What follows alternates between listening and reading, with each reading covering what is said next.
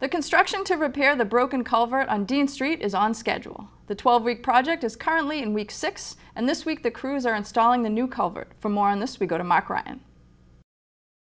This project started on July 27th as a result of a failed bridge on Dean Street near the Norwood Light Department.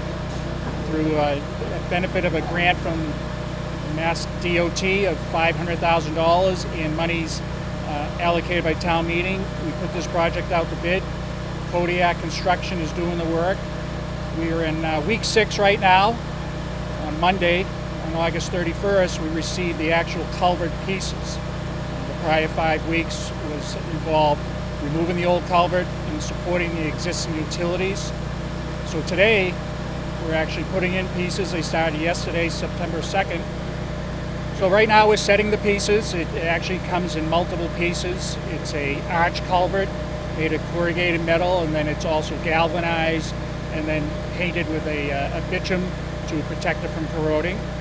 So we're probably 75% complete as far as the install of the culvert. This project is estimated to be completed by the end of October. We're very comfortable looking at a mid-October roadway opening date, so that's good. The contractor has worked very well on this.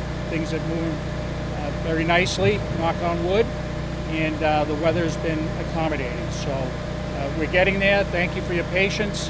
Thank you for abiding by the detour. Thank you for the neighborhood for having to put up with the construction and the inconvenience. And we look forward to opening up Dean Street in mid-October.